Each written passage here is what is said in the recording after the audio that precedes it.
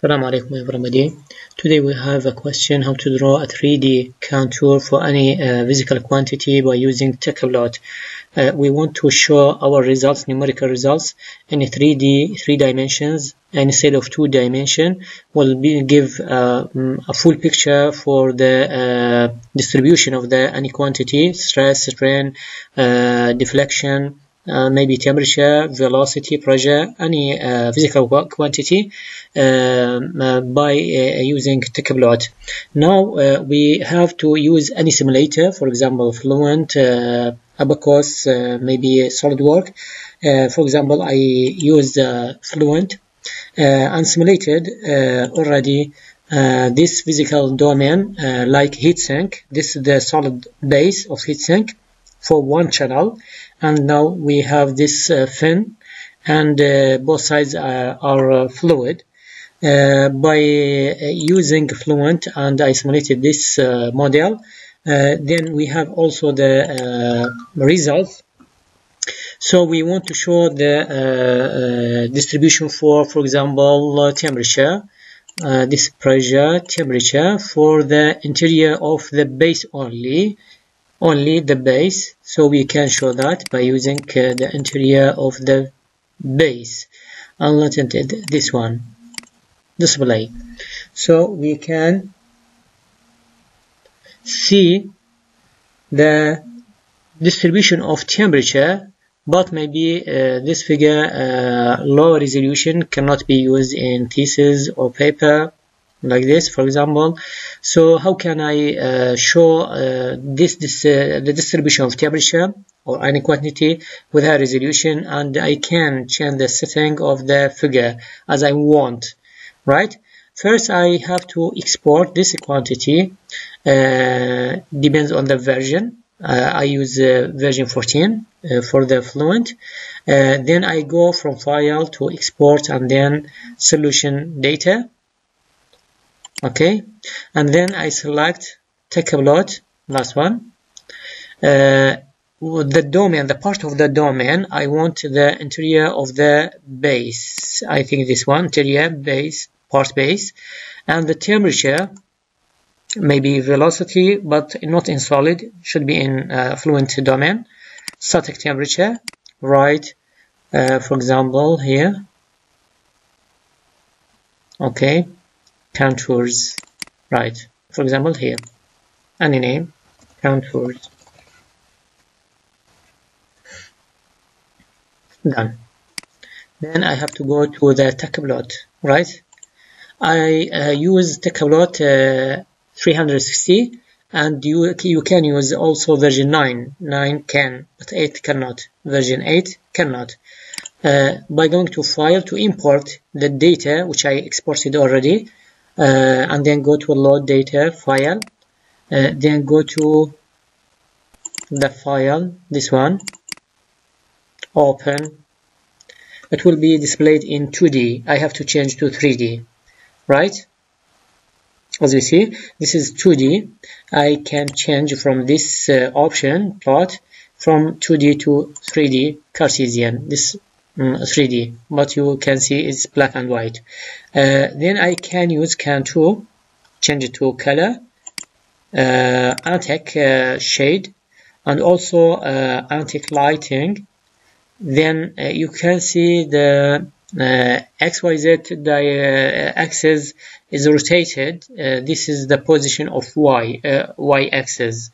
So I can change and rotate the figure as I want, from view to rotate. For example, x-axis, I will rotate the axis from x-axis around x-axis.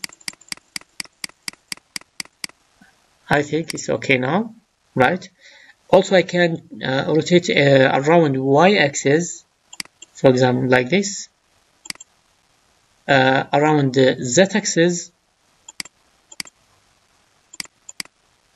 Okay, as you need. Now also I can change the setting of the legend. For example, I want to remove the box, the number format. If you have here digits, you can remove from using integer, right? Or using maybe digits, so maybe float, and the number of precision, how number you need, for example 2, 3, 4, up to you. So you can see, right? It's not suitable, you can change it to integer to be only integer. Alright, the levels, I think after knowing that the minimum value and maximum value of temperature here, as displayed here, I can change the maximum and minimum level and the number of distribution, how many levels. Alright, so here is 310, while the minimum is 308. Maximum is 347. By neglecting the the decimals. Alright, and the number of levels is 15 only. Okay, so now also I can change the color to be blue, for example, and then the font style like this. Size is up to you. Position, you can also dynamically change the position of legend. Also the position of XYZ and the color, right? This is extra setting. Then after doing this one, you can also add, for example, a level here, approximately, not precisely. So I can use this option. Just click here and click here. For example, you can add many levels as you like, or you can remove levels from here or here, you can see, or you can do that precisely by double click on the legend and go to levels, add here single level. For example, here we have 344 and 347. Okay, I want to put a level here between them. Okay, for example 345. You can see here I added this one, this level 345, right? So you can also just look here where's the grade gap, I think between 12 and 13. So I will add, for example, 0. For 0, you can see I added here, right? So this addition is precisely or dynamically by using these options, add or remove. Okay. Also here you can rotate dynamically the figure, and then at the end you can export this figure by using many options as you need, depending on the resolution you need, right? So for example I will use JPEG. Okay, this will be exported normally like this, desktop, contours, save, right? I will go to the picture.